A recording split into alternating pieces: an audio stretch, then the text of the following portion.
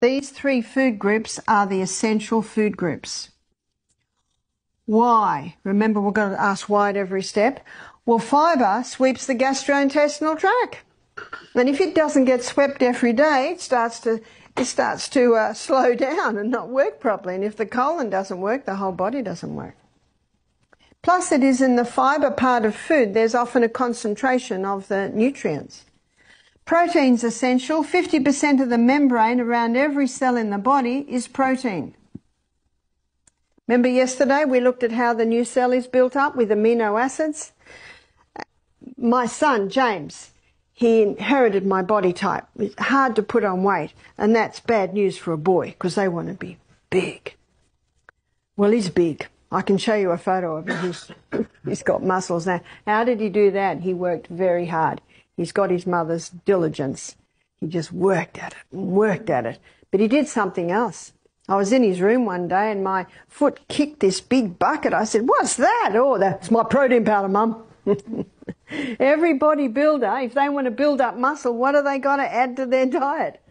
Protein, because it's protein that builds muscle. 50% of the membrane around every cell in the body is fat.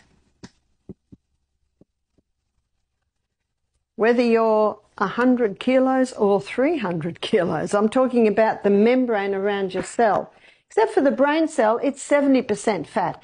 And that's little fatty sheath around the tail of the cell, that gets your brain cells up to 70%. In fact, the brain's the fattiest organ in the body. And you know what it loves to eat? Fat. We'll have a look at that. What Atkins found is that the non-essential food group is carbohydrates. This surprised him. Now let me define that. I'm not saying carbohydrates are bad. I'd be a fool to do that.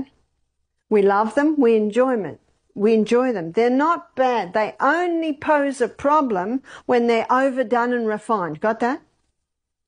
Notice the two words, overdone, and surely on the high carbohydrate diet, it's a little bit overdone, isn't it? And refined, because most people that are on this diet, it's refined. But you can still overdo the unrefined carbohydrate. So because of that, your carbohydrate part of your meal is your negotiating part of the meal. And the negotiations change depending on your height, depending on your size, depending on your age, depending on your physical and mental output through the day. But probably most, it would depend on your health status.